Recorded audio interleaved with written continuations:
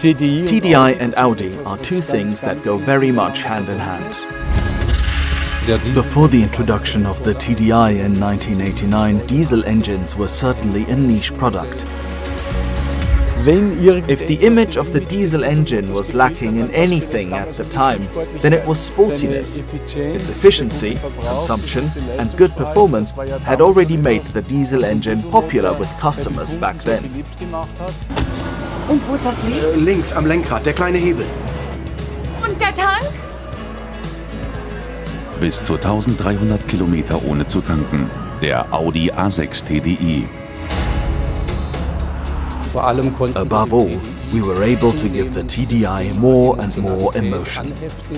It went from being a utilitarian engine in an unemotional, slow vehicle to being part of a performance car.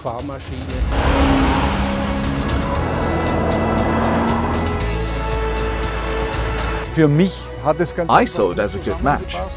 To develop a diesel engine that had a certain performance potential that could be used in motorsports.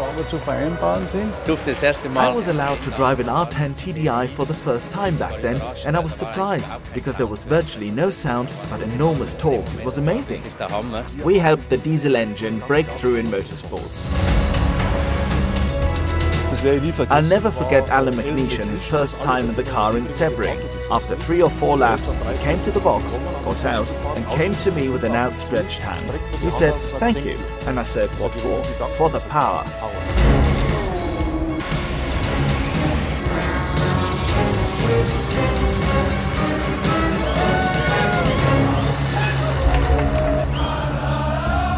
It's a great advantage to be as fast as the fastest cars, but to last twice the distance.